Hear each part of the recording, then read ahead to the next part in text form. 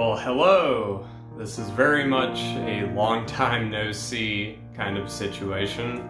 Ironically, the last time I made a video like this about perseverance and vision, whatever concepts I had of those things utterly evaporated throughout the year of 2020. When was it? June, I think, that I last made a video like this. Here's the part where I cut in unceremoniously and say, if you like the video, please like it and consider subscribing to my channel. I know it's insufferable. I know that literally every creator of every size puts this call to action out there somewhere, but really getting traction on this platform with the way the algorithm is now is almost impossible if you don't. So please consider doing that. And yeah, let's get back to where we were. I think a whole lot of why my perseverance and vision utterly disappeared is because the things that I thought were going to hold out and allow me to really properly persevere, I thought that they would be a lot more persistent. I thought that the why, the essence of those things would be more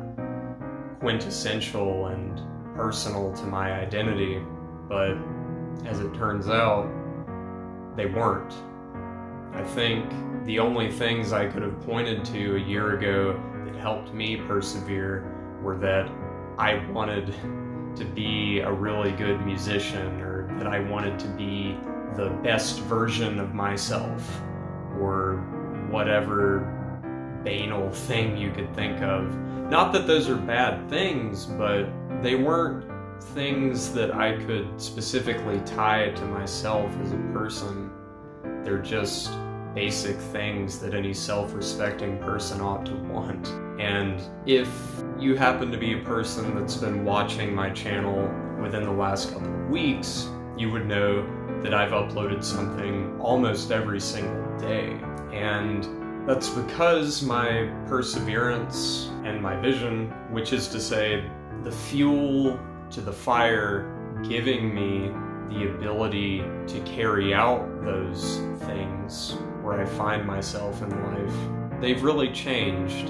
And a lot of it has to do with my grandmother, Jan Ogden Reynolds, who passed away early this last month. It was actually the morning before Easter.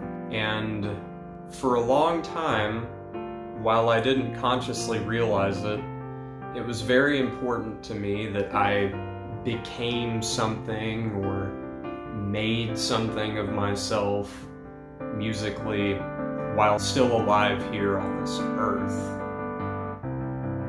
And because I've always been a naive, idealistic kind of person, my notion of being something or becoming something was always very unrealistic. It was like, I want her to see me play solo on Carnegie Hall stage, which, yeah, may be humanly possible.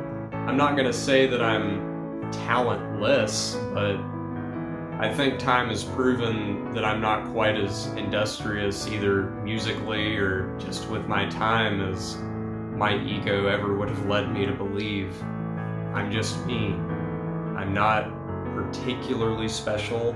I'm not particularly hardworking, but the knowledge that there's so much I could have done with myself had I been a more conscientious steward of my time is making me want to be all the more that as time marches on. Because while my grandmother was here on this earth, I always loved her. I always did everything that I could for her when I was there, but I wasn't there as much as I could have been. While I'm not gonna say that I think there's any value in trying to beat myself up and saying that there is no value in continuing to do this and that dream has died just because she is gone before me, it's because of that, rather, that I believe there is value in trying to be as present as I can, in trying to persevere as much as I can with these efforts. Because even if I never got to make her proud in my old naive, idealistic notion of what would have made her proud, I think that just continuing to do this and doing the things that are important to me in the hopes that I can do something, even if it's of the tiniest value for other people, I think that would make her proud. I've been told by the people close to me in my life that I make them proud with whatever little things I do here and there.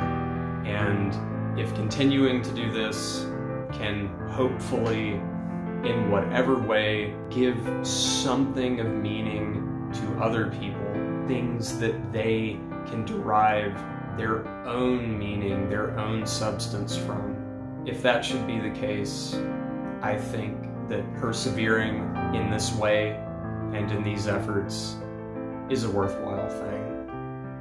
If you've watched all the way to the end to this, I hope that you might like to be a part of this little journey. I have no idea where it will go, and truthfully, I have almost no idea what I'm doing, other than I'm doing something.